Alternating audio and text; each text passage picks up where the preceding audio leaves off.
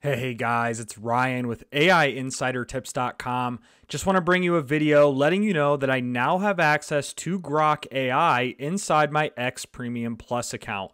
Now, before diving in, if you haven't already subscribed to my channel at AI Insider Tips, I would truly appreciate that as I spend hours doing research and putting together these videos and tutorials for you guys. So I'd truly appreciate if you guys did that. So diving back in here to Grok. So Grok was first announced on November 4th by Elon and the team at XAI. So we've had to wait a little over a month now to finally get access, or at least I have access. I don't think everyone else has access. I've asked people that I know in my network who have X Premium Plus. And so on that topic, what some people are wondering is, if you have X Premium, you do not get access to Grok AI. You must be a member of X Premium Plus for it starts at $16 a month or $168 a year in order to access Grok AI. It will not work on these other tiers. So once you pay for X Premium Plus, that also does not guarantee access. I was on a waiting list for about a month and I finally have Grok in my main menu here on the left-hand side. So if I click Grok, this is what it looks like. You'll see up top here, the first thing I notice is there's two modes. There's a fun mode and there's a regular mode. And to clear chats, that's what this button is here. This helps clear the chat. So one thing I don't like right away is that you cannot save chats inside Grok like you can in ChatGPT or even Google Bard. You can save chat. Same with Claude. You can save chats in Claude as well. So in this video, guys, I'm just going to run some prompts and then test it with Google Gemini, test it against ChatGPT, just to see what we're working with in the early stages of Grok AI. So the first prompt that I'm going to give Grok is I'm going to say, tell me about recent news and advancements in AI. And guys, where Grok is supposed to have the competitive advantage, at least according to Elon, is it scrapes real-time data off of X's feed. So a lot of data that's picked up by news sources and even Google often comes from social media first, Grok being a big player in recency and news around the world.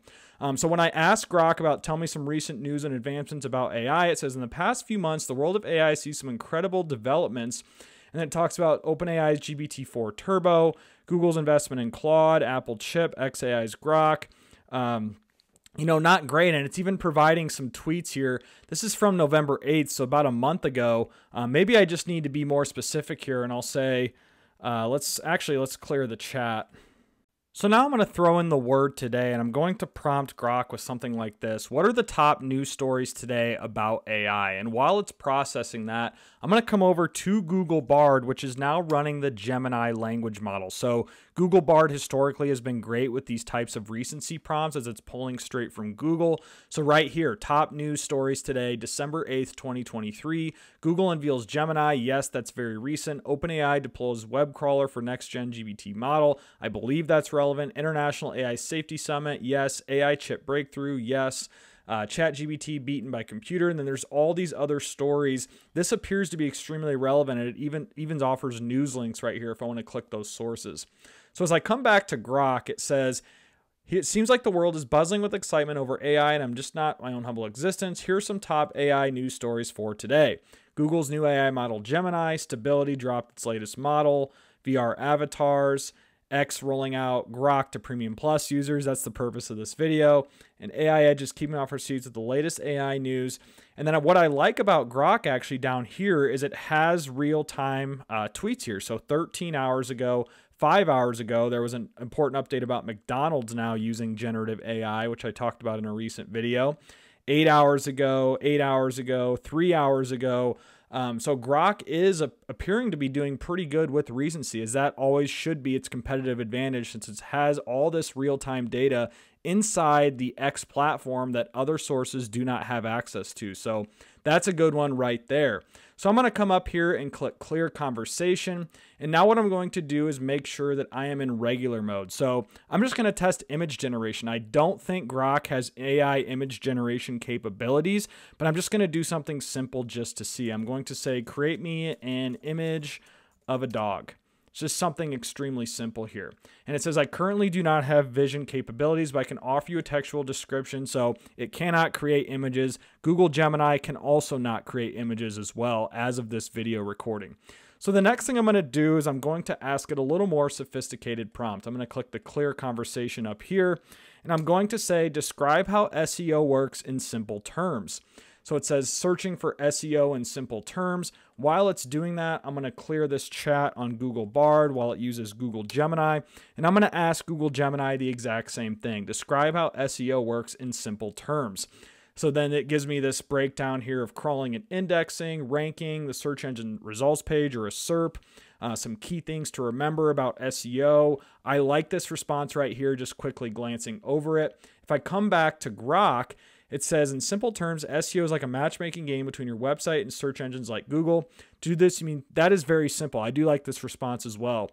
By doing these things, you have a chances of being found on Google, searching for information or services, and then it kind of highlights some tweets here on the bottom. So it looks like it's scraping Grok for tweets related to SEO, which is kind of cool, and that's the difference maker of Grok versus an LLM like ChatGPT or Google Bard, is that Grok can scrape its own database of tweets for whatever you're asking and whatever is relevant. So that's kind of cool as well. I would give the nod in this case to Google Gemini here. I do like this response a lot better for that prompt, but not going to complain with what I have so far with Grok. So now I'm going to do a creativity test, and I'm going to come back here, click regular mode, and then I'm going to clear the conversation.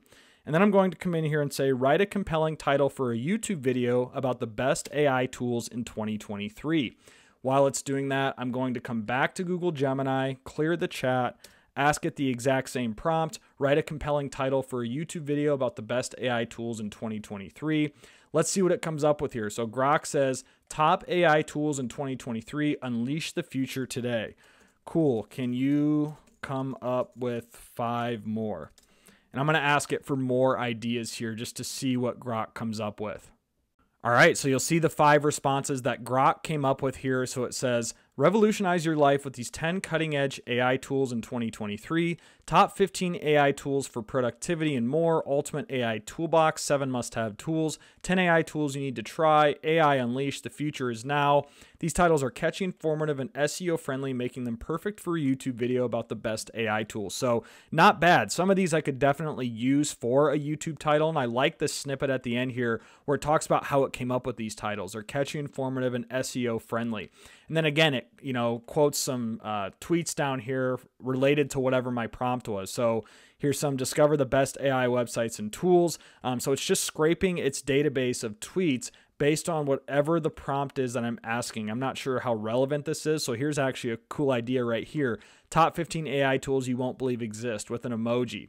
So it's pulling in some top tweets with catchy titles related to free AI tools. So you'll see threads like this all the time on Twitter. So I do appreciate that, and I think that's definitely very valuable. Now, quickly looking at Bard here, what I really like about Bard is how it breaks it out with Gemini language model and how it breaks it out into these different categories. So it says intriguing and clickable, specific and informative, action-oriented, bonus, and tips. So the top 10 AI tools you need. So these are some clickbait titles, some informative, some action-oriented. So Google Gemini did provide me with better and more options for this specific prompt.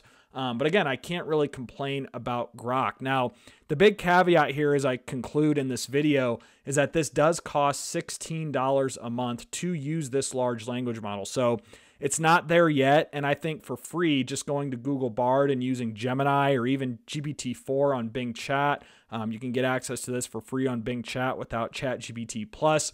So I think to conclude, guys, is that Google Gemini for free, all you need is a Google account, is a more sophisticated large language model as of this video recording than Grok AI, especially for that $16 a month price point. Now, I do hope to see this improve, especially over time. I would like to see some AI image generation efforts.